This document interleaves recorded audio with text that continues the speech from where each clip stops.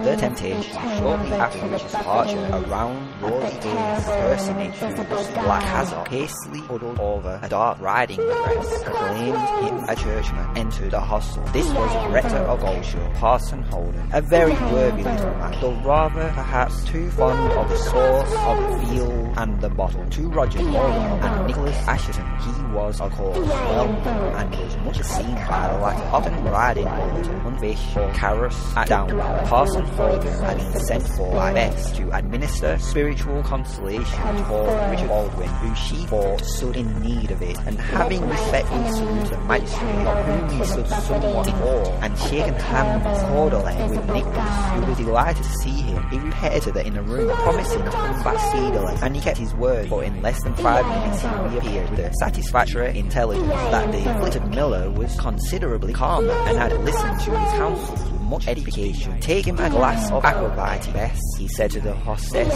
"He is evidently a cook to law, and will be the better for it. Strong water is a specific I always recommend under such circumstances. Master Pseudo, and indeed adopt myself, and I am sure he will agree with it. Hark, Bess, when you have ministered to poor Baldwin's wants, I must crave your attention to my own, and beg you to fill me a tankard with your oldest ale, and toast some and all trade to it. I must keep up my spirits, worthy sir," he added to Roger Norwell, "for I have a painful duty to perform. I do not know when I have been more shocked than by the death of poor Mary Baldwin, fair flower and early nip. Knit indeed, if all we have heard is correct," rejoined Norwell. "The forest is in a sad state, reverend sir. It would seem as if the enemy of mankind, by means of his abominable agents, were permitted to exercise uncontrolled dominion over it. I must needs say the forlorn condition of people reflects little credit on those who have them in charge. The powers of darkness could never have prevailed to such an extent if duly resisted." "I lament to hear you say so, good Master Norwell," replied the rector. "I have done my best, I assure you, to keep my small and widely scattered flock together, and to save them from the ravening wolves and cunning foxes that infest the country. And if now and then some sheep have gone astray, or a poor lamb, as in the instance of Mary Baldwin, have fallen a victim, I am scarcely to blame for the mischance. Rather let me say, sir, that you, as an active and zealous magistrate, should take the matter in hand,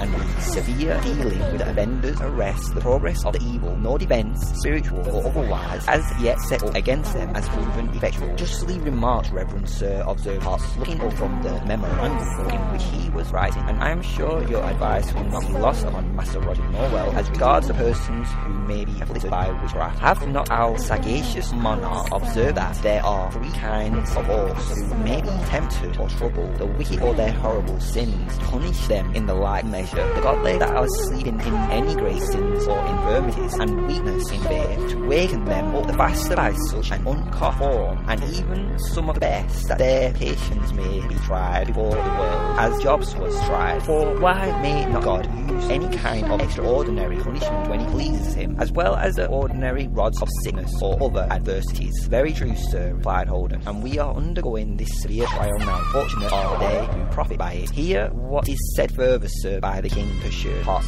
"No man declares that wise prince ought to presume, so far as promise, any impunity to himself. But farther on he gives us courage, for he adds, and yet we ought not to be afraid of that or anything that the devil and his wicked instruments can make against us, for we daily fight against him in 100 ways, and therefore, as a valiant captain prays no more being at the combat, no stays from his purpose for the ramishing shot of a cannon, nor the small clack of a pistolet, not being certain what may light on him, even so ought we boldly to go forward in fighting against the devil without any greater terror than these his rarest weapons than the ordinary, whereof we have daily the proof." "His Majesty is quite right," observed Holden, "and I am glad to hear his convincing words so judiciously cited. I myself have no fear of these wicked instruments of Satan." "In what manner, may I ask, have you proved your courage, sir?" inquired Roger Norwell. "Have you preached against them and denounced their wickedness, menacing them with the wonders of church?" "I cannot say I have," replied Holden, rather abashed, "but I shall henceforth adopt a very different course. Ah, here comes the ale," he added, taking the home in Tankard and Bess. This is the best cordial where courage has sustained one's courage in these trying times. Some remedy must be found for this intolerable grievance, observed Roger Norwell after a few moments' reflection. Till this morning, I was not aware of the extent of the evil, but suppose that two malignant hags who seem to reign supreme here confined their operations to lighting corn, maiming cattle, turning milk sour, and even these reports I fancied were greatly exaggerated, but I now find from what I have seen at Sabden and elsewhere that they fall very far short of the reality. It would be difficult to increase the darkness of the picture, said the chirurgeon, but what remedy will you apply? The cautery, sir, replied Potts, the actual cautery. We will burn out this plague spot. The 2 old hags and their noxious brood shall be brought to the stake that will effect a radical cure. It may when it is accomplished, but I fear it will be long ere that happens, replied the chirurgeon, shaking his head doubtfully. Are you acquainted with Mother Demdike's history, sir? He added Potts. In part, replied the attorney, but I shall be glad to hear anything you may have to bring forward on the subject. The peculiarity in her case, observed Sudal, and the circumstance distinguishing her dark and dread career from that of all the witches, is that it has been shaped out by destiny. When an infant, a malediction was pronounced upon her head by the unfortunate Abbot. She is also the offspring of a man reputed to have battered his soul to the enemy of mankind, while her mother was a witch. Both parents perished lamentably about the time of Hastor's execution at Whalley. It is a pity their miserable infants did not perish with them, observed Holden. How much crime and misery would have been spared? It was otherwise ordained, replied Sudal. Bereft of her parents in this way, the infant was taken charge of and reared by Dame Croft, the miller's wife of Whalley. But even in those early days, she exhibited such a malicious and vindictive disposition and became so unmanageable that the good dame was glad to get rid of her and sent her into the forest, where she found a home at Roughly, then occupied by Miles Nutter, the grandfather of the late Richard Nutter. Aha! Exclaimed Potts. Was Mother Demdike so early connected with that family? I must make a note of that circumstance. She remained at Roughly for some years, returned Sudal, and though accounted of an ill disposition, there was nothing to be alleged against her at the time, though afterwards it was said that some mishaps that befell the neighbours were owing to her agency, and that she was always attended by a familiar in the form of a rat or a mole. Whether this was so or not, I cannot say, but it is certain that she helped Miles Nutter to get rid of his wife, and procured him a second spouse, in return for which services he bestowed upon her an old ruined tower on his domain. You mean Malkin Tower? Said Nicholas. Aye, Malkin Tower, replied the chirurgeon. There is a legend connected with that structure, which I will relate to you anon if you desire it. But you see,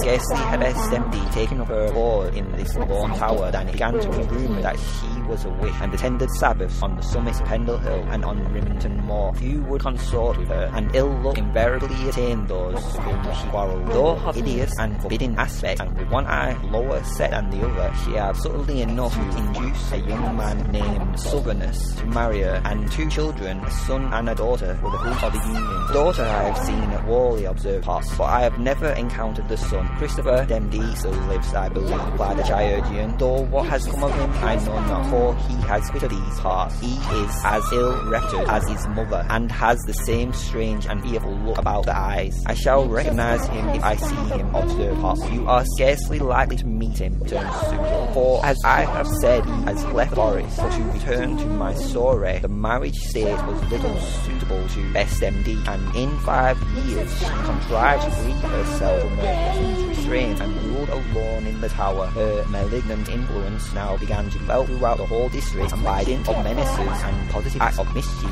she extorted all she required. Whoever refused her request speedily experienced her resentment. When she was in the fullness of her power, a rival sprang up in the person of Anne Whittle, since known by the name of Chatos, which she obtained in marriage, and this woman disputed Bess Demdike's supremacy. Each strove to injure the adherents of her rival, and terrible was the mischief they wrought. In the end, however, Mother Demdike got up, and years have flown over the old hag's head, and her guilty career has been hitherto attended with impunity. Plans have been formed to bring her to justice, but they have ever failed, and so in the case of old Chatos, her career had been as painful and as successful as that of Mother Demdike. But their course is well nigh run, said Potts, and the time is come for the extirpation of the old serpents. Ha! Who is that? Cried Sudal. Was that you are sitting near me? I should declare you were looking in at it. It must be Master Potts' brother, the Reeve of Boris, observed Nicholas with a laugh. Heed him not, cried the attorney angrily, but let us have the promised legend of Mountain Tower. Willingly, replied the chirurgeon. Before I begin, I must recruit myself with a can of ale. The flagon being set before him, Pseudo commenced his story.